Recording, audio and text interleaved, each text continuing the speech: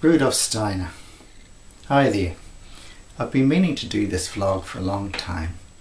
I wanted to do a simple introduction to Steiner because I think he's a hard person for most people to approach. My original intention was a breakdown of his book, Philosophy of Freedom, which I thought was probably the best introductory book to Steiner. This book. But it's morphed into something else. So I actually have a set of Steiner books here that I think are the best way of introducing him. And I'm going to start with this one. Gary Lachman's Rudolf Steiner, An Introduction to His Life and Work. For anybody who hasn't come across Steiner, and in fact for maybe someone, if you've read one and tried it and got bemused and didn't know where to go, this is the place to go because it tells Steiner's story, the story of his life, but it also covers a lot of his ideas, and it's really readable. So this is the most readable approach, and Steiner's story is really interesting. You know, he's born into basically a relatively poor family. You know, he doesn't suddenly burst out onto the scene. There are a number of really interesting things that happen with him. One, he gets to be the tutor of a boy that is 11 or 12, or might even be as old as 14, and unable to read, and thought of as really backwards. Well, Steiner took this boy and had to create sessions for him that were no longer than 15 minutes because that was as long as he could get concentration. First he took him so that he matched children of his own age, and then I think he became a doctor. But so, you know, when you read that, you know, well, there's something about this person, that Steiner I'm talking about, that's exceptional. Another feature that really comes out is the way that he engaged with people of different views.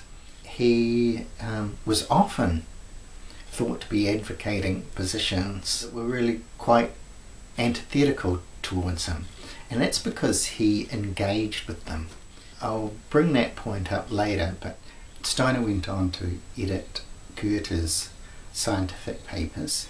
Goethe was a key figure for Steiner. He represented both the scientific mind, the artistic mind in one person.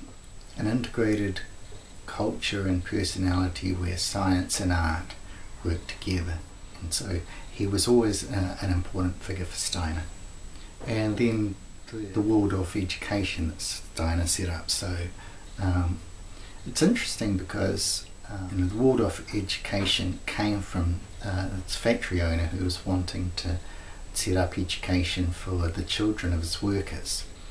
Steiner devised a system of education for him, and it was independent, so Steiner didn't oversee the education. He just gave them the ideas, the methodology, the way of teaching, and the Steiner education never taught Steiner's ideas. They taught Steiner's way of teaching. And then there was the biodynamic farming. Again, farmers came to him and asked.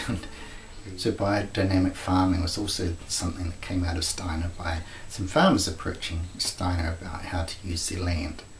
It was never a system that Steiner set up that he controlled. Then came Theosophy, which became Anthroposophy, and people are probably more wary of that aspect of it. That was something that Steiner was the head of. I think there's something like 600 lectures, books of lectures by Steiner that he gave to the Anthroposophical Society. The other thing is that for the Anthroposophists is that they built two Goetheans. First one of wood, and the second one was concrete when the wooden one was burnt down. That's interesting because it showed another side of Steiner where he was involved in the architecture of this this building. Well, particularly the first one that was built down was just gorgeous, but the second one also is a really interesting structure. Within the second one there's a large sculpture that Steiner was responsible for. And then they put on plays. I think they put on Goethe's Faust on a regular basis, but Steiner also wrote some mystery plays that were performed for the Anthroposophist Society.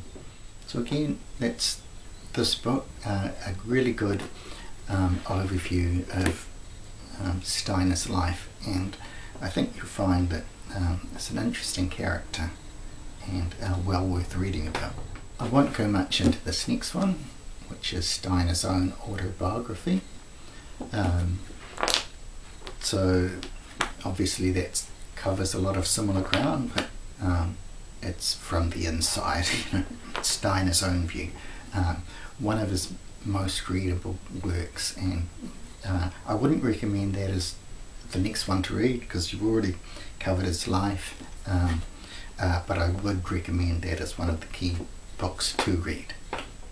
Now I think the next place to go is this book, The Essential Steiner, edited and introduced by Robert A. McDermott. So this gives a good overview of all of the different streams of Steiner's thought, which I think is really key.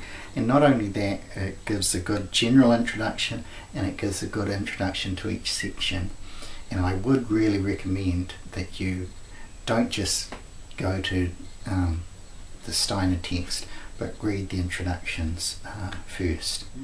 They are really good overviews, and especially given that it's a reasonable sized book, but this is a tiny selection of Steiner's writing and thought. So the introductions flesh that out a fair bit. And now this is where I was going to start, The Philosophy of Freedom.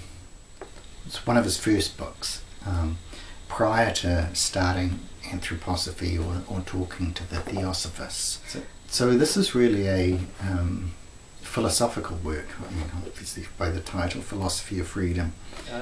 This is a key book, and it's probably the first full book that I would recommend reading of Steiner's. It's interesting in that, like what I was saying earlier in regard to the Lattmann book, where Steiner always engages with other people's thoughts, there's a lot of responding to current thought of the time, and it gives a good insight into Steiner's mind. It's a bit of a challenging read. I think none of Steiner's books are easy, but none are prohibitively hard either. So the basis of the Philosophy of Freedom, I think, is two questions. On what basis do we have knowledge, and is there personal freedom? I won't go too much into it, but at base, Steiner is rejecting what are often considered the basic dichotomies of our knowledge, that we have subject, object, and so forth, that are the basis. What Steiner regards as the basis, and but what Steiner regards as the basis, and it makes a lot of sense to me, is concept and percept. So percepts are things that stream in from the senses, and concepts like chair, table, tree, these are the things that we make sense of them. And without both concept and percept, there are no arguments to be made. I mean, that sounds kind of straightforward, but a lot of people, I think, sort of don't digest that argument, and I think there's a lot of implications that come out of that concepts are part of the bedrock of our knowledge, not just our knowledge, but the way we experience the world. So the other part is, do we have personal freedom? It gives the example of the baby crying for milk. It's inspired by its hunger. So in a way, you can't say that that baby is free. So the baby is not free. But what about the person inspired by altruism or their personal desires? At what point do they become free?